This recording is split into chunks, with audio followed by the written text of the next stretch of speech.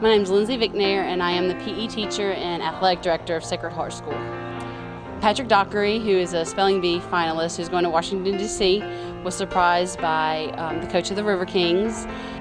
We thought, with Patrick being a big hockey fan and his favorite player, Kevin Beech, we brought in some special stuff. We bought a Kevin Beech goalie stick signed and a puck signed by Kevin Beech, an 8x10 which wasn't signed as Kevin Beech had already left town, and also just a t-shirt, some other Mississippi RiverKings stuff, and we just wanted to again acknowledge his accomplishment, what he has done for Sacred Heart School here in South Haven, and we wish him the best of luck up in Washington, D.C. I have this speller profile for the National Bee, and it said name one person you want to meet, so I put Kevin Beech. I just typed it in, and then poof, the RiverKings appear out of nowhere. Well, it's just a little bit of a surprise. We had it set up where we were going to interview the teacher while the class kind of sat down, and so they didn't know what was going on. I was hiding in the boys' bathroom. I was asked to take my class up on the hill, let them do a few activities, and Miss Warwick, our principal, called me down for the surprise. The kids came in, sat in their spot. We pretended to interview me, and to the children's surprise, the coach of the RiverKings came out for Patrick. And on the cue, we again brought out all the stuff, and just Bob Bakken had a lot of good things to say to Patrick, and I rewarded him with a bunch of trinkets and stuff. And well, I just got an autograph stick and puck autographed by Kevin Beech, and I got a bunch of other cool RiverKings stuff like this shirt that I'm wearing right here. I think he was very surprised that we were there to do this.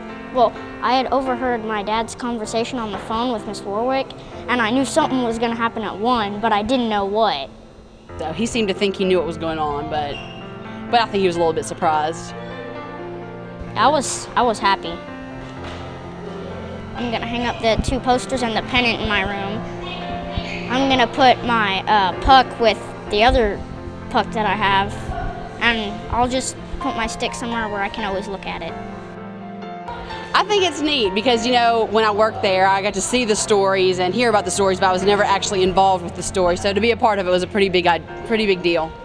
On the ice, we do our thing, and but to be involved in the community whenever we can, it's just it's a great honor to come out, meet new people, and hopefully, like I said, it'll be. I think Patrick will remember this for the rest of his life, and like you said, he's a big RiverKing fan, comes to the games all the time, and I'm sure we can't wait to see him next year.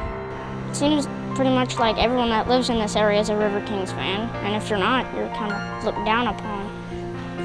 Patrick's a good kid. He's a great athlete, and he's a great student, and it's a joy to have him in my class. Again, obviously Patrick has unbelievable work ethic. Obviously he's got great values. He stays home and studies all weekend long. So it just shows what kind of work ethic you put into it. You get out of life what you put into it, and obviously Patrick's put in a lot here to get this far for the Spelling Bee up in Washington, D.C.